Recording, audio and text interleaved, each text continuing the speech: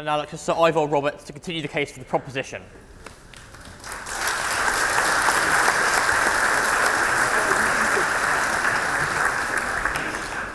Thank you, Mr. President. It's very nice to be back in this chamber again. The last time I was here, I think, was 1964. And I have to say the chamber has weathered and aged much better than me. No one in their right mind is suggesting that no one should combat terrorism. But a war always has to be against something or on something. It usually involves victory, defeat, or a ceasefire come armistice. A war on terror is different. It's not comparable to a war against Nazi Germany, for instance, or a war on smallpox, or the war on or the Cold War. In all these cases, it's possible to measure victory or defeat. But terror is different. The war declared on it post 9/11 gave the impression that the counter-terrorism campaign could result in victory. Mr. Bush's words were quite specific. But a glance at history suggests otherwise, and that terrorism, like the poor, will always be with us. Nor is terrorism a recent phenomenon. 3 kings, 3 presidents, 6 prime ministers, and 26 other royals, ministers, and other government figures died at terrorist hands in the first dozen years or so of the 20th century. And then, of course, came the assassination of Archduke Franz Ferdinand in 1914, which triggered the Great War. By contrast, the more recent past has seemed quite restrained. In a comparable period, say the decade of the 1960s, the only high-profile assassinations were those of President Kennedy, his brother Bobby, Malcolm X, who famously appeared in this chamber only weeks before his murder in December 1964. I know, I remember, I was here, and Martin Luther King. But the trouble with terrorism is that terrorists don't accept that they're beaten. In the film Gladiator, which 1 or 2 of you may have seen, during the battle scenes with the Germanic tribes, the General Quintus says to his superior, the hero of the film, Maximus, aka Russell Crowe, "People should know when they're conquered." To which Maximus responds, "Would you, Quintus? Would I?" To expect a victory in the war on terrorism is a pipe dream. Consider the facts. The declared war on terror in 2001 opened up a huge international campaign with major increases, as we've heard from Rebecca, in military spending in the US and in those countries willing and able to cooperate in the war. While the early years of the war registered some success, notably in the overthrow of the Taliban and the lack of major terrorist attacks on the US mainland post 9/11, the picture grew considerably darker as the war continued. The war in Afghanistan had not eliminated al-Qaeda, but dispersed them, indeed making it more difficult to neutralize them. And their sponsors, the Taliban, have not gone away, as we are reminded almost daily.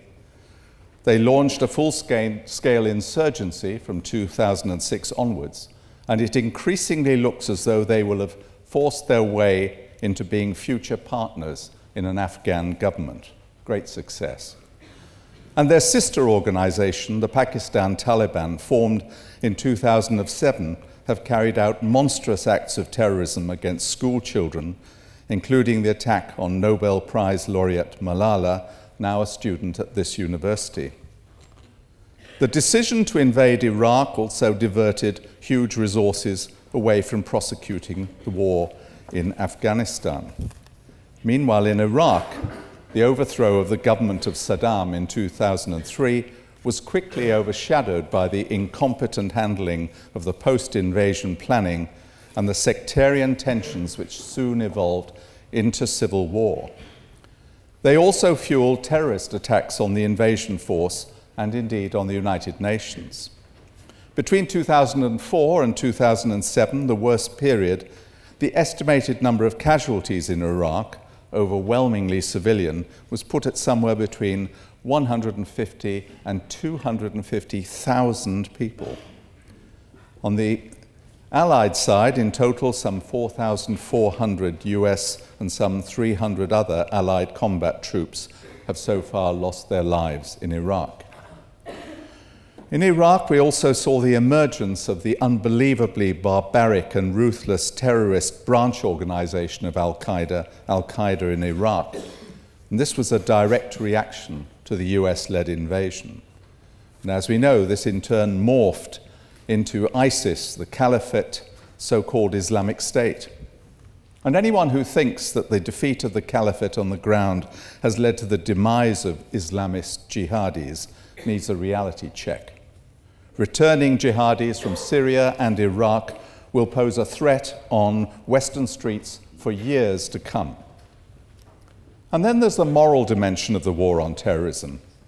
To start with the widely acknowledged illegality of the invasion of Iraq without an authorizing Security Council resolution, widely acknowledged, that is, except by adamantine interventionists like Tony Blair. Then there's the use of enhanced interrogation as a euphemism for torture, the holding of accused enemy combatants without trial at Guantanamo Bay, the cruel and degrading treatment of prisoners in Abu Ghraib prison, the practice of extraordinary rendition, the abduction and transfer of suspected terrorists to detention and interrogation in countries where international legal safeguards do not apply, the use of unmanned drones to kill suspected terrorists without trial. Together, these have all contributed to making the image of the West and the US in particular in the Muslim world toxic. It is this combination, as much as the invasions of Iraq and Afghanistan themselves, which has spawned the emergence of terrorism on an industrial scale since the war on terrorism was declared. So the war on terror, I submit, has not only been self-defeating, it has amplified the message of militant Islam and united disparate groups in a common cause. One way to detoxify the current Western brand in the Middle East and deal a lasting blow to terrorism would be to reboot the Middle East peace process, which has for too many years been stagnant. The prospects in the current climate are anything but good. Both sides seem wholly entrenched in their irreconcilable positions. But we shouldn't forget how close to peace in the Middle East we came with the Oslo Accords in 1993, which aimed at achieving and nearly achieved a peace treaty based on fulfilling the right of Palestinians to self-determination and mutual recognition between the PLO and the State of Israel. We need perhaps to revisit the terms that were discussed then, as it's clear, as we've also heard, that only a political solution will work. With such a solution, Middle East terrorism would, I believe, decline sharply. Our own experience in the Troubles in Northern Ireland demonstrated how a war on the IRA and the IRA's war on the British Army could ultimately only be resolved by a political solution, both sides conceding that no military solution was in sight. The political solution that worked in the Good Friday Agreement of 1998, essentially power sharing, had been on offer 25 years earlier in the so-called Sunningdale Agreement of 1973, so that the Good Friday Agreement was famously described as Sunningdale for slow learners. The extra 25 years cost another 3,000 mainly civilian lives while the war continued. Perhaps 25 years on, we might be able to find a solution to the Arab-Israel question, which might be described as Oslo for slow learners. If so, we will, I submit, have done more to subjugate, though not eliminate terrorism, than any number of battlefield encounters. Thank you.